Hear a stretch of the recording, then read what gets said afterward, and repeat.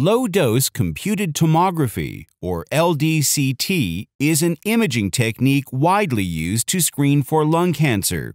Lung cancer screening recommendations currently revolve mainly around a patient's age and smoking history based on inclusion criteria of pivotal clinical trials.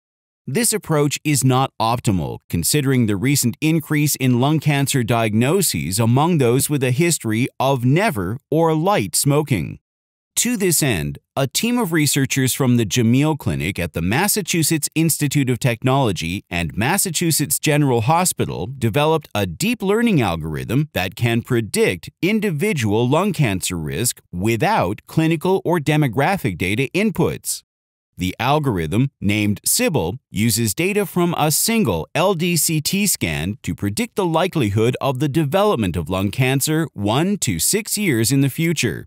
Sybil was trained using over 28,000 scans with known lung cancer risk and was programmed to learn from expert annotations of biopsy-confirmed cancers to better reason over the entire LDCT. The team evaluated the performance of Sybil using 3 independent datasets of LDCT scans of diverse patient cohorts from the National Lung Screening Trial, Massachusetts General Hospital, and Changgung Memorial Hospital in Taiwan.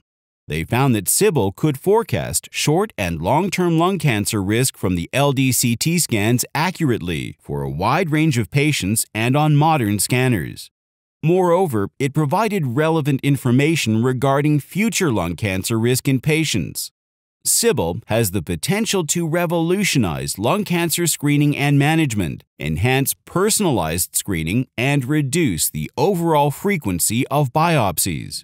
Combined, these applications can increase cost-effectiveness and may make LDCT-based lung cancer screening feasible even in low-resource settings.